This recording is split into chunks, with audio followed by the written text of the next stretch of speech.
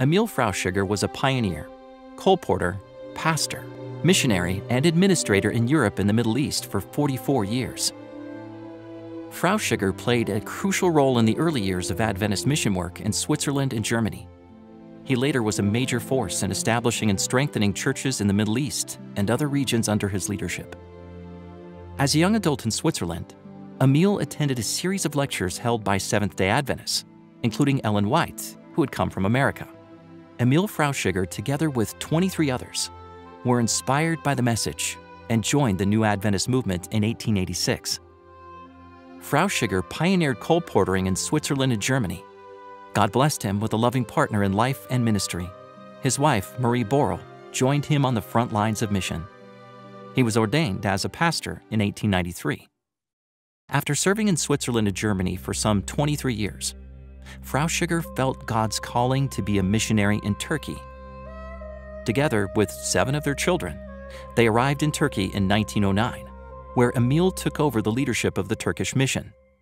The following year, they took on the Levant Union Mission, a vast territory with a very small Adventist presence. He supervised the organization of 4 churches, where he baptized new converts in the Bosphorus near Istanbul, then known as Constantinople. Frauchiger and a few Adventist workers labored in challenging circumstances, facing imprisonment and continual persecution. Nevertheless, they did mission work with untiring devotion. In 1911, together with another German missionary leader, Frauchiger held the first Adventist evangelistic meetings in Haifa, in today's Israel. It was also in Haifa where they planned a Bible Workers Institute for those in that region. The first evangelistic tent was pitched in Turkey with government permission in 1914. In addition to holding evangelistic meetings, Frauchiger established a training school in Constantinople and held lectures for Armenians and Greeks. The school served as a missionary training venue for workers in Turkey. Adventist workers in Constantinople were taught 3 languages, Turkish, Armenian, and Greek, to prepare them for mission. During the First World War, Frauchiger continued to oversee the work in the Levant field, even though communication and movement became extremely difficult. Frauchiger's next destination was the newly organized Czechoslovakian Union Conference, where he served as president.